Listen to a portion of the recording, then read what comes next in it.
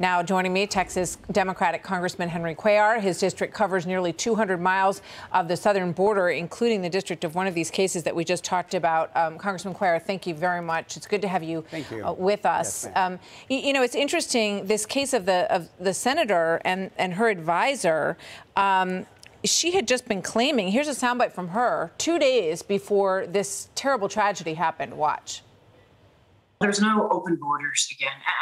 And somebody was the attorney general for 8 years in my state, worked very closely on the border with Mexico. There are no open borders.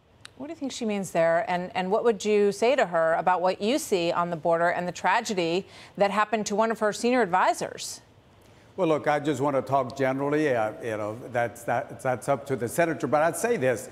We cannot have catch and release. We cannot allow people to come in and wait 4, 5, 6 years for an asylum case in front of an immigration judge where we know that 87 to 90% are going to be rejected. So we need to make sure we do those asylum claims at the border and return probably 87 to 90% and just let in 10% of those people coming in.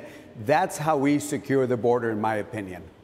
So you had put together a group of Democrats to try to address this situation at the border, and you announced that. How is that going? How many of your colleagues are on board with you? You know, Alicia, we got over 35 members that have joined the border task force, and I hope there's a lot more that certainly support it. And I'll say this. Look, it doesn't matter if you're a Democrat or Republican. I can say this because I live at the border. I don't just go visit the border for a few hours.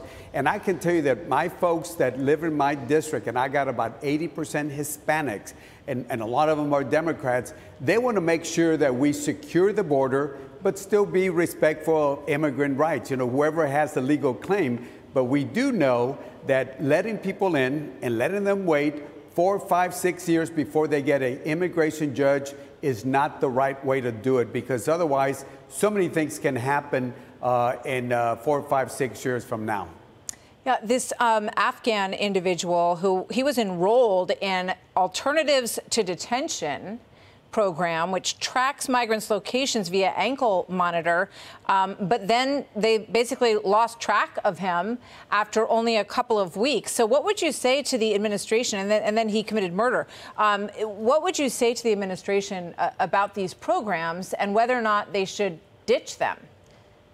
Well, first of all, anybody that murders somebody, I don't care if they're an undocumented alien, illegal alien, or they are an American citizen that kills somebody. I mean, they should face the full course of the law if they murder somebody.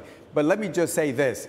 Right now there is a law called Title VIII expedited removal. They're only applying that for people that are in detention. And what I've suggested to the secretary is that they ought to look at somebody that's under the alternative detention, which is what you mentioned, and use Title VIII expedited removal to probably remove those people a lot quicker, because they won't qualify, or should I say most of them will not qualify for asylum. I just have a few seconds, but I want to play quickly this Joe Scarborough soundbite. He thinks that that there's too much attention being paid to the border. Watch this. There were like 4 migrants and a hound dog on top of a hill in New Mexico. And they had their 4 migrants and a hound dog cam on for hours. Is that how you would assess what's happening at the border? Well, all I can say is that right now we're seeing about an average of 3,800 people a day, lower than what we saw some months ago. But we got to make sure we apply repercussions at the border, no matter what numbers they are. Yeah. Thank you very much, Congressman Cuellar. It's always good to have you with us, sir. Thank you. Anytime. Hey, Sean Hannity here. Hey, click here to subscribe to Fox News YouTube page and catch our hottest interviews and most compelling analysis. You will not get it anywhere else.